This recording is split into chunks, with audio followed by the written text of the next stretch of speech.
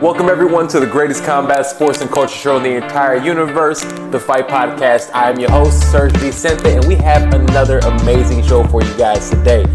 Today I am joined by the groovy one himself, LANDO VANATTA, man. One of the most exciting fighters you'll actually find in the UFC, man. This dude is an absolute monster with a record of 11-4. We're gonna have a fun conversation, man. So without further ado, let me bring on LANDO VANATTA. Lando, what's going on, brother? Welcome to the Fight Podcast. Doing very well, man. Doing very well. How's your day going, man?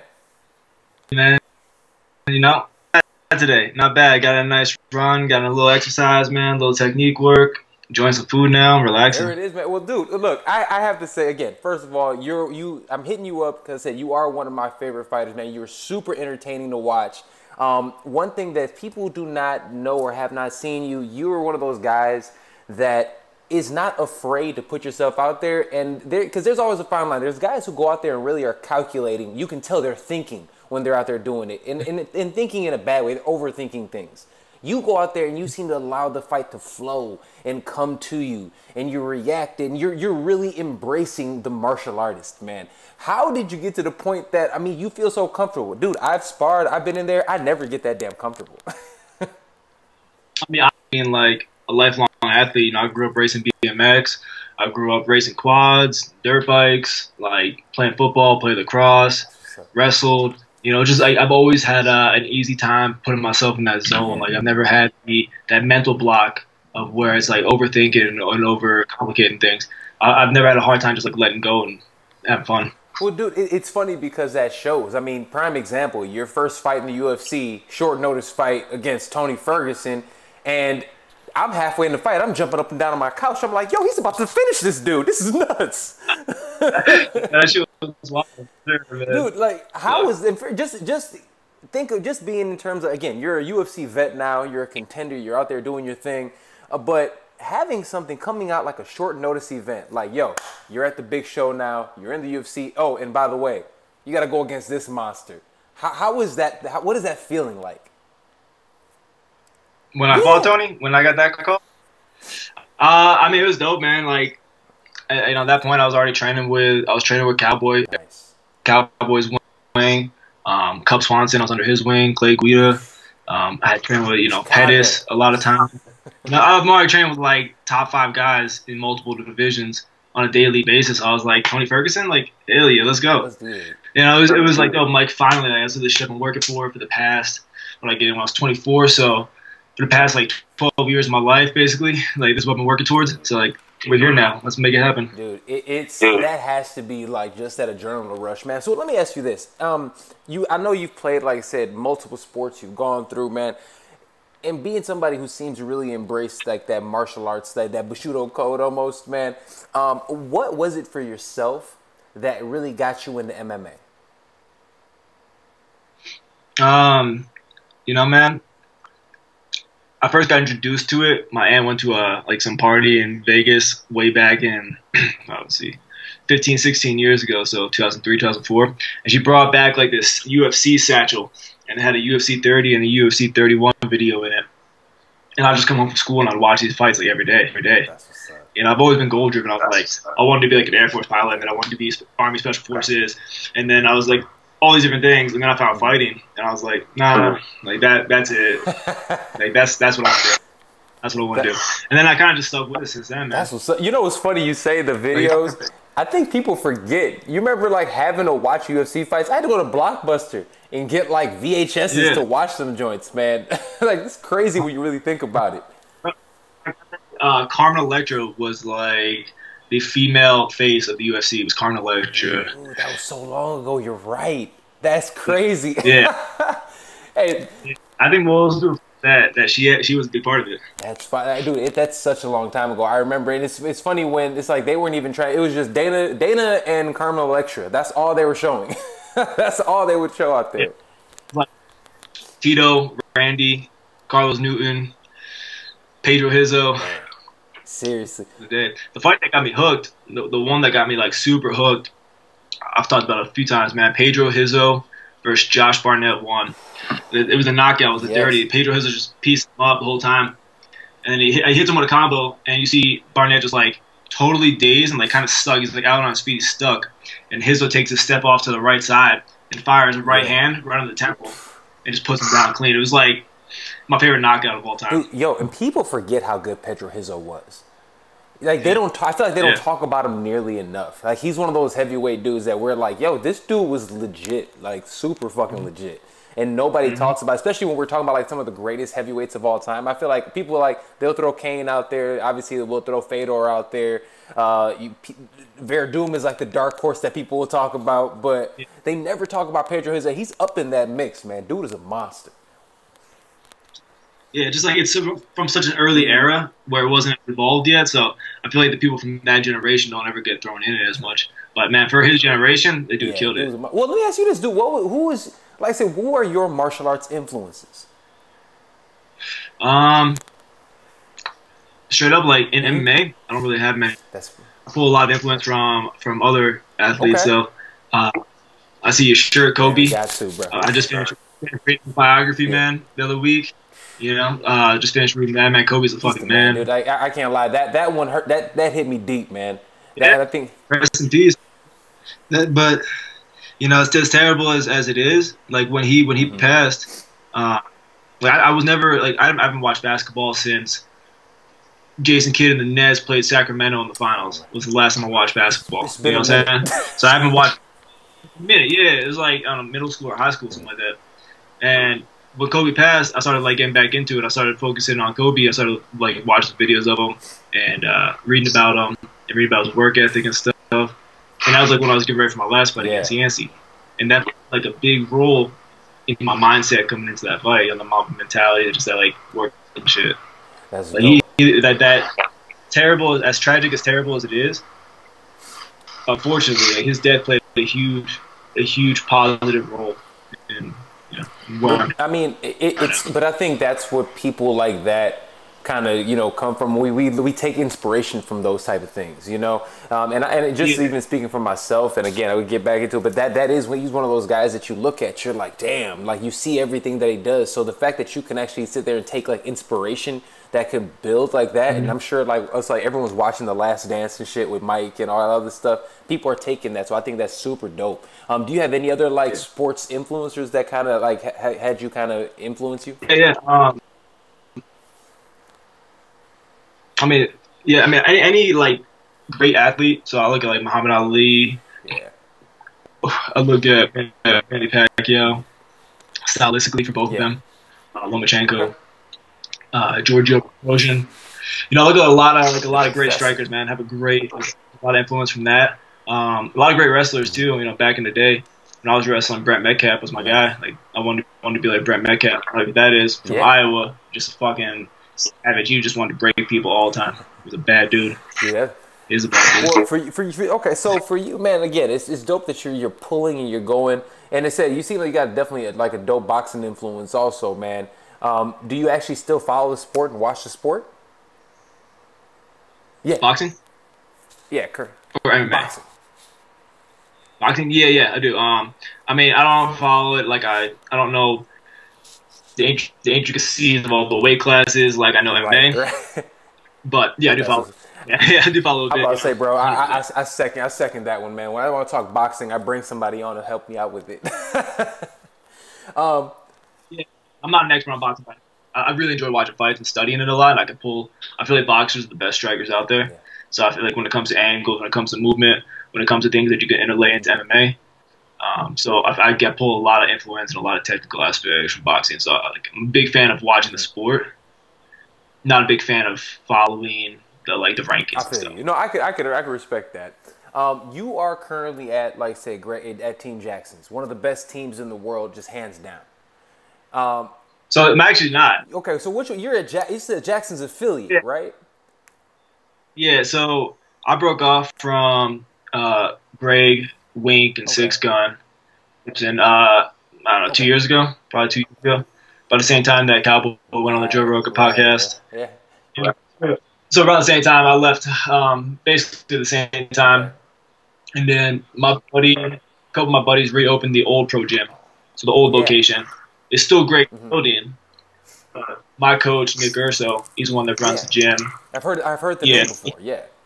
Yeah. So it's I'm with him, Harry St. Ledger, who's a Hendrick black belt, judo, Olympic alternate, national champion and everything. And yeah, so I'm over there doing with our own small team. Well, okay, so in that sense, you still have a bunch of high-level guys, but being the fact that now it is a more smaller, condensed team, how do you feel like that's benefited you? And I mean, your last fight, you looked amazing against Yancey. So I mean, how for yourself, like how has that small team benefited you from being, because Jackson's was like this huge conglomerate essentially, now bringing it down, how is that for you? Well, I'll tell you first off, man, like the coaching's better. Okay. The coaching's better. Like I feel like the coaching over there got stuck in a rut for a little bit. I don't want to talk too badly about anybody. Yeah, but I feel like my coaches I have right now are very high level. We work a lot more basics, which is something that if we go back and watch my old fights, with McDessie, with Ferguson, with Tamer. It's like, yeah, I got a lot of flashy stuff. I do a lot of athletic stuff, and I've got great offense, but I was lacking defense. I was lacking some basics, both on the feet, on the ground. And so over here, we worked at a lot more. And we got a small dynamic, man, so it's like I probably got like 4 or 5 guys that are my size, and I got guys that are coming up in the ranks, so they're not as good as me. And then I have my coaches who are much better than me. So I got people that are beating me up, and I got people that I can beat up a little bit. And I don't have a bunch of random people coming in all the time. That's the problem with these big factory gyms. You just got random faces coming in all the time. And they want to make a name for themselves. They're like, oh, I'm in here sparring with Lando. Oh, I'm in here sparring with Holly. Yeah. It's like, I'm gonna go 100%. Like I'm trying to get this motherfucker. So it's a much more of a family environment now. It's like it's real tight over there. It's like everybody's got everybody's back.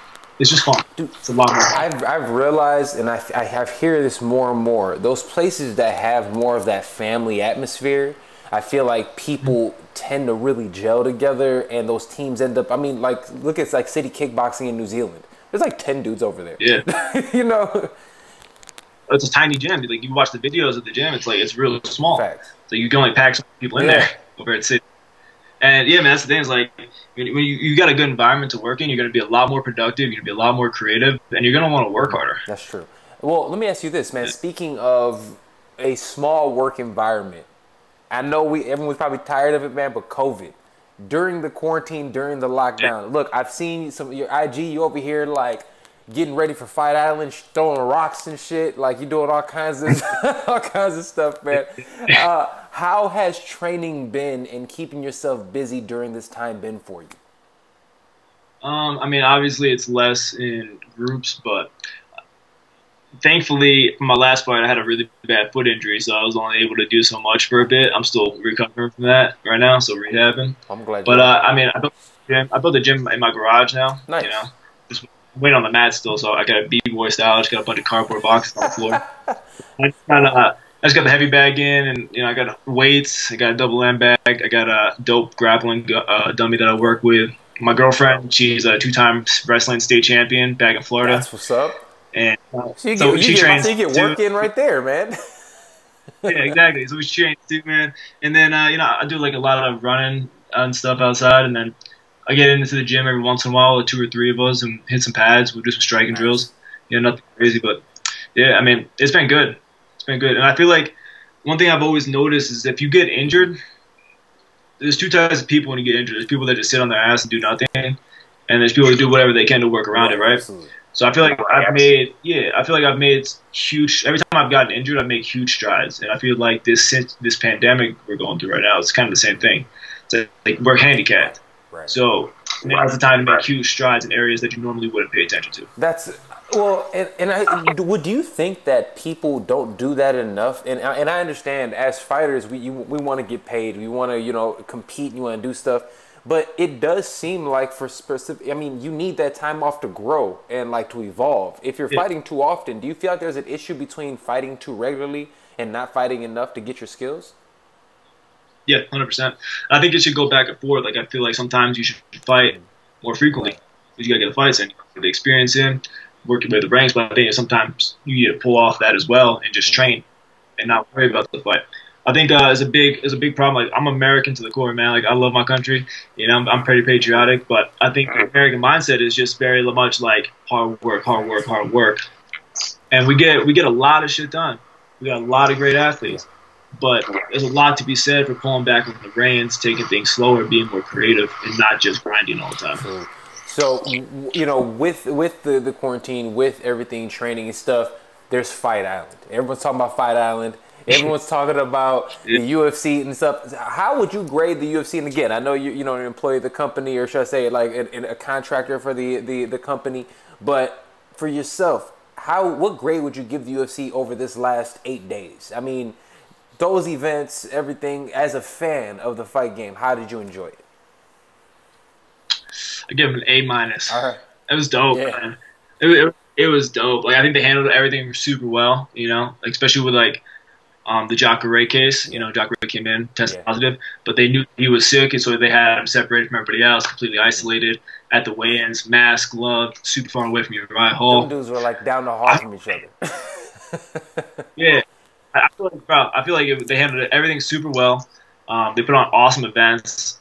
The fucking empty arena, I like it. Yo. Like I want to fight. I wish I wasn't injured right now because I've tried to fight like 3-4 times this summer. Oh man, you know one thing I noticed, and I want to get your thoughts on this. To be for two things I noticed. One, be able to hear the strikes. When you hear them, it gives you a totally different feel of the fight. You're like, oh my god. Yeah, it makes it feel so much more real.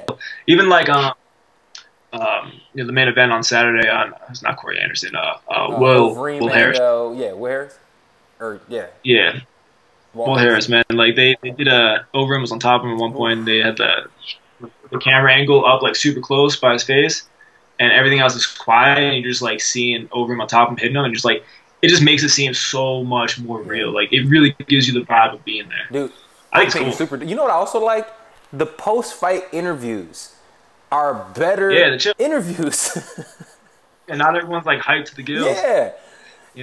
A little more relaxed, man. So it's like you can hear them better. They're talking a little bit more crisp. Like it's nice. I'm not gonna lie. So I'm someone whom I didn't think we should be fighting yet, but as a fight fan, I'm here for it. I'm here for the shits, right? Because I'm a fight fan.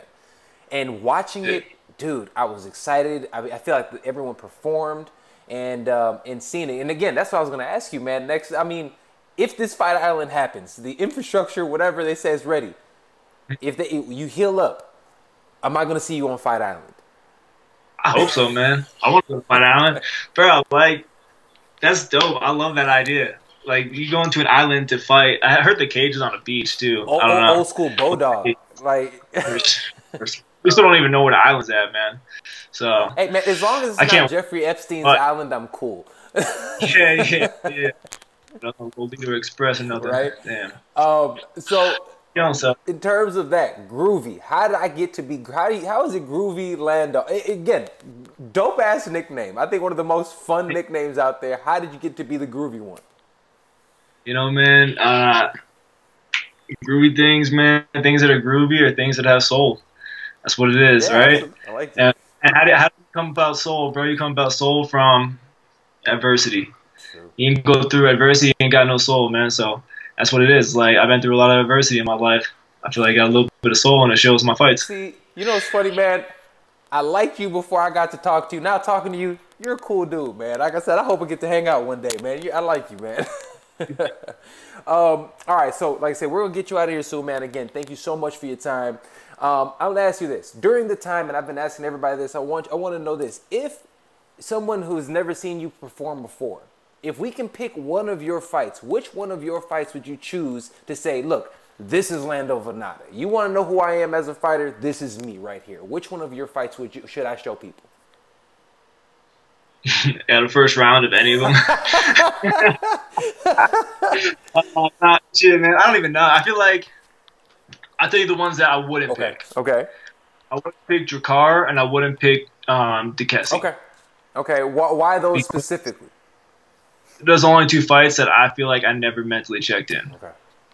And so I never got to let go in those fights.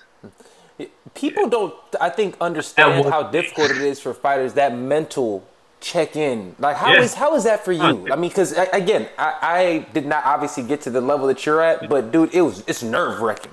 Like for you, how is that? I mean, 99% of the time, it's perfect. That's right. Like 99%, it's perfect. Like going to fight, like I'm chill, I'm relaxed. I'm usually like sleeping in the locker room. I'll wake up like 5 minutes before the walk, and I'm good to go. But sometimes, man, it's just like you can't get there. You know, like I've had a fight where I just had like a terrible weight cut, and then the next day I'm just like I'm so drained that I don't want to do anything. I don't even want to fight. Man. And I got to step in there against a monster. And I'm like, fuck. Yeah, and at the level you are, everyone's dope. Anyway. Yeah, and then there's also been a point in my life like where I was going through like bad depression, bro, like real bad, and I was like, well, I gotta fight anyway, man. Like, like I gotta, so I'm gonna go do it. And then just like you can't show up. Like if you're dealing with too many outside stressors, like fighting at your highest level is impossible. So making sure that your personal life is in order before you get outside that cage, dude, is like the most important thing. I think people, and that's one thing I love about having these conversations, that I don't think people hear those sides of it enough. We just look at it as like it's the gladiators that are going out there, and then you got dudes like Stephen A. Smith saying that people are quitting this shit. Like, Dude, it drives me crazy. I tell you what, though, a lot of people, so like we talk about Kobe, man, reading the book, like he was a goddamn, I can't think of the word, compartmentalized. I know what you're talking about. He compartmentalized. Thank you. Yeah, he's able to do that so well that he was like going through, the rape allegations. He's going through divorce with his wife, troubles with his family. And he was able to just put all that shit aside and go perform. And drop like 40 a game. People some people can live their life stressful as hell, man, and just show up and do it anyway. I'm not one of those people. I need my life to be in order a little bit. Well, I love hearing that, man. All right, next up. You've told me your favorite knockout of all time. And I got your favorite fight, which fights at least not to watch. In terms of what is your favorite all time? If you go back and you're like, this is my old school fight. I love watching this. This is my favorite fight of all time. What is that for you?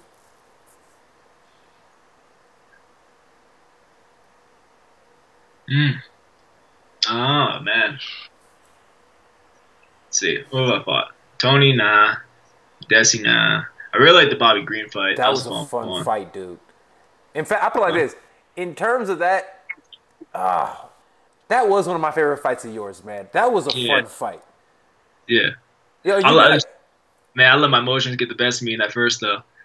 I can see that. He seems like he's a little annoying, man. Yeah. But I don't know, man. I feel like one of my favorite fights I go back and watch is 2 fights before I got in the UFC. I fought a dude named Chad Curry. Okay. In the event of a RFA card. Yeah. Yeah, I really like that one, man. My movement looked good. Got a first round knockout. A minute 29 in left. Yeah. Yeah, it was fun. It was a lot of fun. So you gotta get people watching that one. And like I said, last one before we get you out here. Since we're still locked down, at least out here in Cali we are. For yourself, do you have any, whether it be book or TV recommendations for people to check out? Yeah. Oh yeah, man. Right now I'm watching The Man in the High Castle on Amazon Prime. Is that good? I keep hearing about it. So it's basically it's a show about like post World War II, but the Nazis and the Japanese won. Oh shit. And so they're living in a world where half the country is run by the Nazis and half the country is run by the Japanese. It's gnarly. It's a pretty cool show. It's like we've knocked out 3 seasons in like the last week or 2. Oh, there's already 3 seasons in? Yeah, there's only 4 seasons. I'm 3 That's perfect. right now. That gives us time to catch up. Good one, man. And then right now I'm reading Stillness is the Key by Ryan Holiday. Great book. Yeah, you've read it? I've read it. Great book. Ryan Holiday is awesome. Yes, but tell the people about it for me real quick. Yes. Yeah, basically it's a book about, so he runs a page on Stoicism, and the book is about finding stillness in your life, both in your mind, or all 3, in your mind, in your spirit, and then in your body as well, and just being able to be still and enjoy the days. That's what's up. Dude, and I'm sure for you, stuff like that, like we were just talking about, I'm sure that kind of fits into play. I feel like that kind of works with, the mental state and everything, getting yourself in the right kind of mind frame. Yeah. I mean, I work with a great sports psychologist, dude, Dr. Shandon, who's local here in Albuquerque. Yeah, I started working with him after the Jakar Close fight. He's been a game changer in my life, man. Absolute game changer. Amazing, man. So do you feel like it just helps you just kind of just focus even Yeah, better? maybe How like is that? I wake up every morning, I sit down, I do a bunch of breathing work, and I do visualization. Like I visualize a fight, I visualize practice and techniques, whatever it is. Normally I visualize fights like random people. Absolutely. Yeah, That's what's up, that's man. good. Love it. Dude, I appreciate you, man. Where can people find you? At Groovy Lando, Instagram and Twitter. Absolutely, man. Well, Lando, man, Vanatta, man, thank you so much for joining the show. I really hope we get to do this again, man. It was a good time. Yo, when can we expect you back? I'm hoping July. We'll see. See how my foot is healing, man. They told me like 4 to 6 months to heal this injury. Okay. So I'm still working on that, but I'm hoping to get back in July. All right. Well, if you do get back in July, man, do you have any opponent like just circled like, oh, I want that guy? Anybody that's gonna get me close to the top 15. Yeah, there it is, man. There it is. Lando Vanatta, man, the groovy one, brother. Thank you so much for joining me on the Fight Podcast today, bro. I appreciate it. Thank you, Serg. Absolutely, brother. You take care. You too. See you later. Bye-bye. All right. All right. There we go. There we go. There we go. That was my conversation with Lando Vanatta, man. Yo, Lando's a super cool dude, man. If you haven't seen him, like I said, the fights that he was talking about, the John Medesi fight was amazing. The Bobby Green fight was amazing. His last win against Yancy Medeiros, he looked incredible. I'm telling you, man, this is a guy that is absolutely someone who could end up being a title challenger, man. He is great. He is the guy. He rocked Tony Ferguson multiple times, almost won that fight. This dude is an absolute beast, man. And the fact that he blessed us with his time, man, I'm super grateful. All right. With that being said, this has been episode 214 of the Fight Podcast. Check this out. Tonight, it is Wednesday. We will actually be on IG Live. It is evening, 8 p.m. Eastern Time, 5 p.m. Pacific Time. We're doing the Scrappy Hour. The Scrappy Hour is finally here. We have a lot of fun. Couple drinks, a bunch of guests, questions, answers, even have some pro fighters coming on, man. So join us on the Scrappy Hour every Wednesday, 8 p.m. Pacific, Eastern Time, 5 p.m. Pacific. So without further ado, this has been the greatest combat sports and culture show in the entire universe. I am the Underground King, Serg Vicente. Thank you guys again so much for joining us. We'll see you next time right here on the Fight Podcast. Deuces.